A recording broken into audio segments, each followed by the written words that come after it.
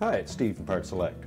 We put together some laundry room maintenance tips that we want to share with you. We think they're going to be very helpful. Next tip that we want to share with you concerns the water systems on your washer. You should periodically check your fill hoses and your drain hose to make sure there's no cracks or abrasions or leaks. The drain hose, just inspect it, make sure that there's no signs of soap scum where it had been leaking. If so, get rid of it, replace it.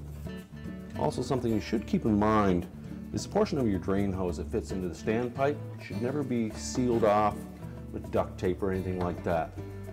What that does is it creates a possibility of that machine to siphon all the water back out of it. They typically will have a little groove in the spout on the end of the drain hose that will allow air to escape in there. If it's been taped off, it's probably because water's been coming out of there. That's not the problem with the drain hose. If you've got a problem with your drain, you need to address that. Now, fill hoses, we'll look for signs of corrosion on the ends. That's a pretty good indication that hose has served its useful life and needs to be replaced. Or any signs of cracking and splitting. That's a disaster waiting to happen. Might as well get it corrected before it happens.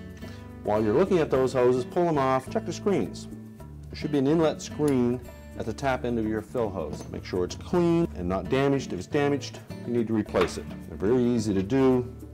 There's several different styles available.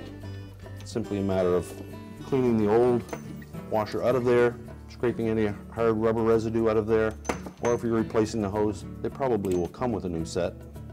Simply install it in the tap end of the hose, and that'll prevent dirt from getting into your washer fill valve, which could potentially cause a flood for you.